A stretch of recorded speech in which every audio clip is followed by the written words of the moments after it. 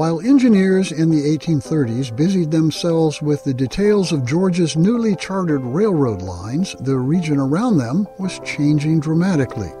The removal of the last of the state's Indian population from their ancestral lands was well underway, and that newly acquired land had been divided and was being sold to settlers in 202.5-acre lots.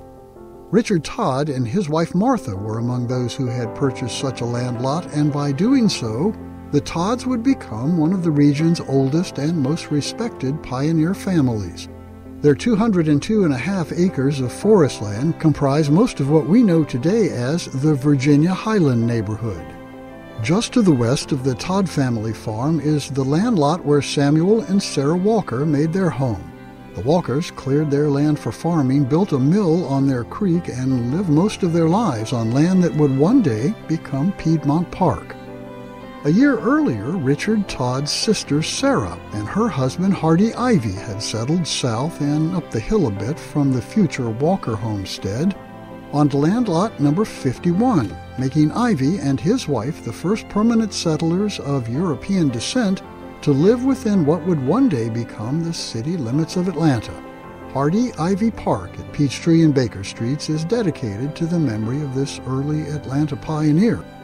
Although the early settlers of Atlanta were most certainly pioneers, they were not totally isolated. 6 miles to the east of the terminus site was the fledgling city of Decatur, and in that city lived a young girl named Rebecca Ann Latimer, who would soon have the honor of being a passenger on the first train to leave the railroad junction known then as Terminus.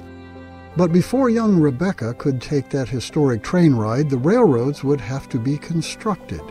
There would be many involved in the building of the railroads that would create the city of Atlanta, including a 21-year-old man known to Atlanta history as Cousin John Thrasher. This is Lance Russell, and that is one of the stories of Atlanta.